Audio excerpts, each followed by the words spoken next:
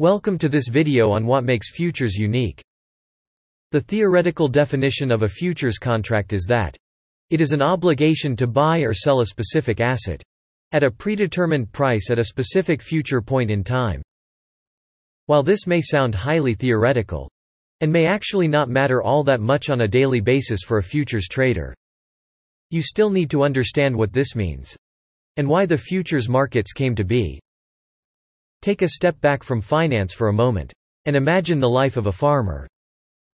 You know that you will have a large crop of wheat after harvest in 6 months. But with the price of wheat moving up and down by the day, it's difficult to find economic stability. Running a farm is, after all, a business. You may see that the price of wheat at the moment is high, but you don't know what it will be in 6 months when your harvest is complete.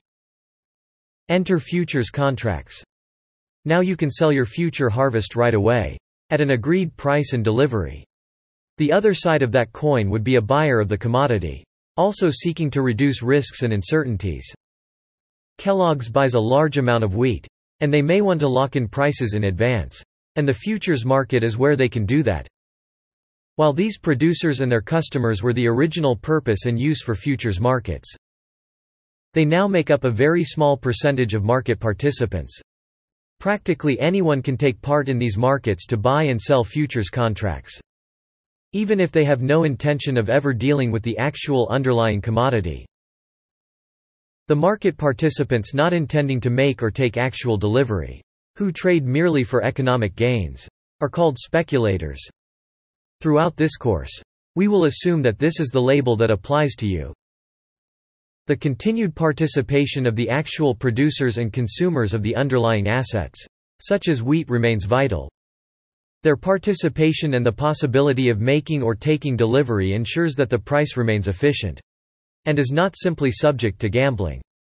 What started out as a convenience for farmers and their customers has now grown into an enormous global asset class, where it is estimated that over 90% of participants are speculators. From simple beginnings of a few commodity-based contracts, you can now trade almost any type of underlying asset through futures contracts. The original agricultural commodities can still be traded, but we can now also trade everything from gold, oil and natural gas, to equity index futures, currency futures, bond futures, and even more esoteric assets such as emissions, Bitcoin, and water. What makes futures so unique and so useful for traders is that all of these assets can now be traded in the same manner. From the point of a speculator, they can be analyzed, traded and managed the same way, without requiring any deeper knowledge or experience in the actual underlying markets. This is a concept which we will return to again in detail throughout this course. It is the one property which will enable us to construct such diversified trading strategies, spreading our bets on a highly heterogeneous set of markets and increase our risk-adjusted return profile.